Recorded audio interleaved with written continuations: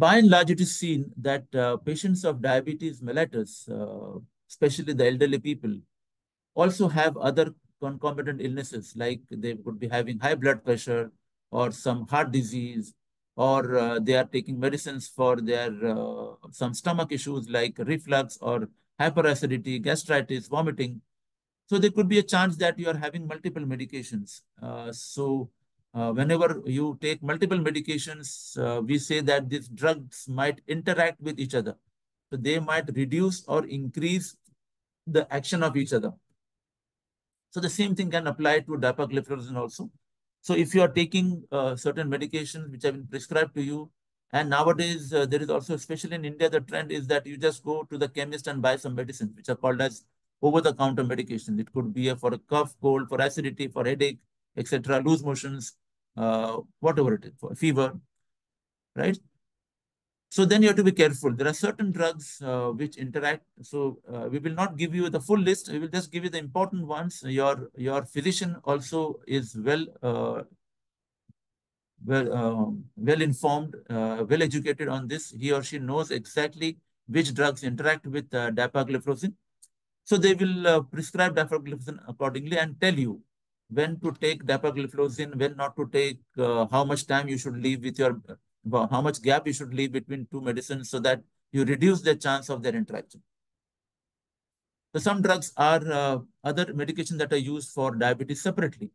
Now, dapagliflozin we'll talk again later. Is available either alone or in combination with other diabetic medications in the single tablet. But suppose if you're taking it separately, then there could be a chance that they interact. Like if you're on insulin and an oral drug, there is high possibility that these drugs could act together, and it could lower your blood sugars, and the levels could go down much lower than the normal levels.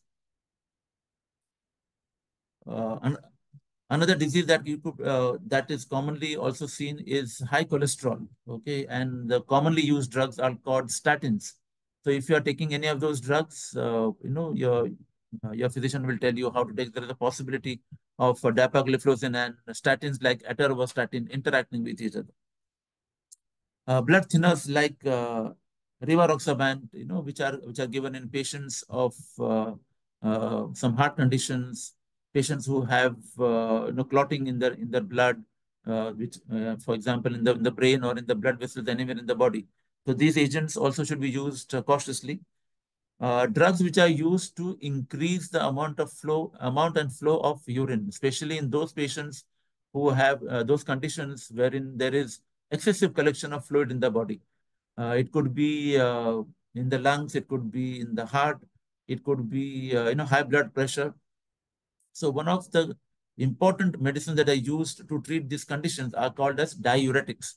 So uretics, so urine. So these drugs basically help to increase the level, the flow, amount of urine that you pass. And you must have seen patients who are given diuretics rushing to the washroom very often because the drugs act in such a way that the patient has to go, there is increased flow of urine. So obviously you have to visit the washroom. And it could happen to those patients who are taking diuretics. So these drugs are spironolactone is one drug.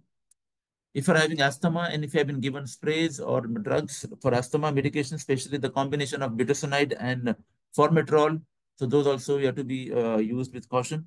Thyroid hormones, very commonly used. Thyroid is also a common disease. Either it could be hypothyroid, hypo means the thyroid is working at a low pace. Hyperthyroid means thyroid is working at a high pace. Drugs like there are a group of drugs which are used to treat high blood pressure and other heart conditions, which are called as beta blockers. So one of the drugs is called metoprolol. So these drugs also interact. As we said, other over-the-counter medications. Some vitamins like vitamin C to some extent, some vitamin B, those are also important, to keep in mind about their possible interactions with dapagliflozin. But as I said earlier, again, we will try to say it again, that if you follow your doctor's instructions carefully, properly, then the chances of all these interactions, side effects, etc., are considerably reduced.